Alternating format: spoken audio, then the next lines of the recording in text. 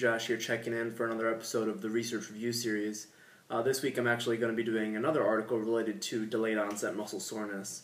I'm going to get right to it. So this week's article is called Compression Garments and Recovery from Exercise-Induced Muscle Damage, a Meta-Analysis. So first off, this is a little bit different than the last study I reviewed in that it is a meta-analysis. So if you're not familiar with that term, it basically just means that they looked at the results from a large number of studies and they tried to compile all of those results from various different studies and see if they could come up with something more meaningful. So basically what they did is they looked at studies that were using compression garments to reduce the effects of exercise-induced muscle damage. Now, what are compression garments? Those are essentially any type of clothing that applies compression. Now, this isn't like your standard Under Armour compression.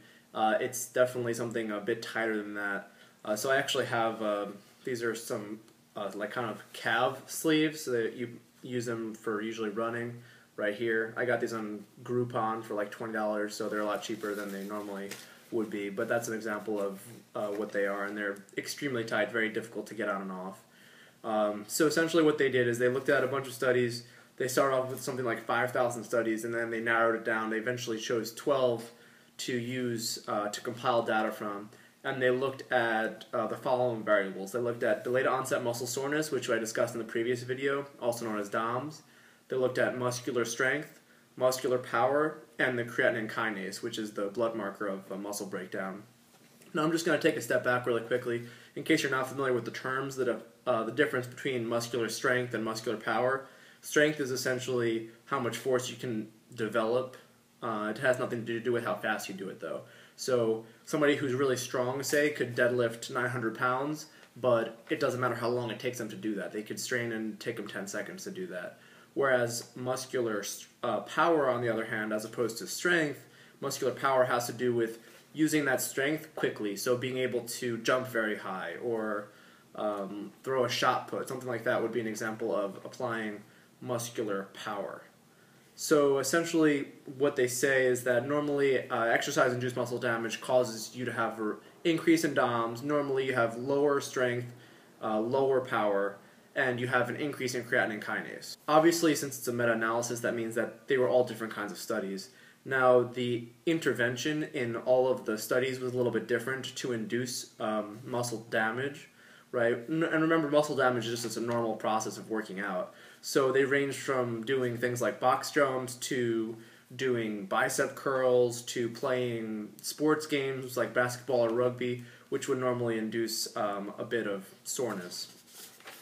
Now, in the actual study itself, what they found was that when they compiled all the data, there was actually a reduction in these effects of exercise-induced muscle damage.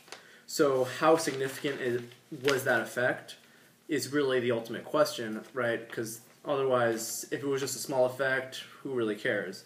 So they actually used an interesting statistical technique. I'm not going to really go into it. It's called the Hedges G, and essentially what this does is it allows you to compile all the data and put it into meaningful terms.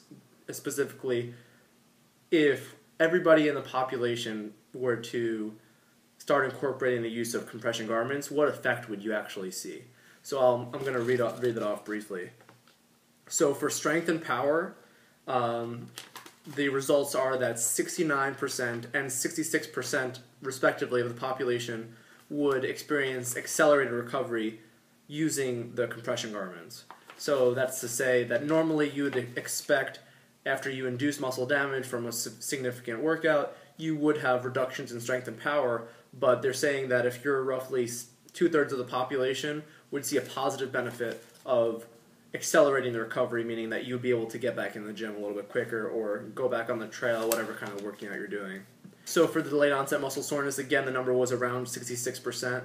So with the use of the compression garments, roughly 2/3 of the population would experience a reduction in the DOMS.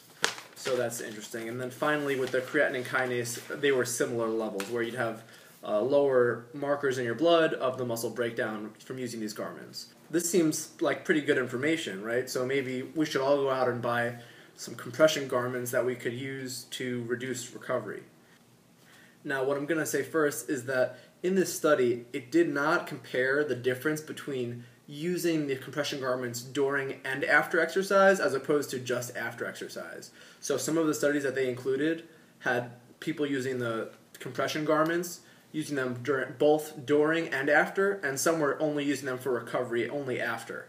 So the study did not differentiate if there was an effect during and after versus just after. Another thing that's important to note about all these studies is there was always obviously an experimental group that had them, and then there was a control group that did not have the compression sleeves or other similar compression garment.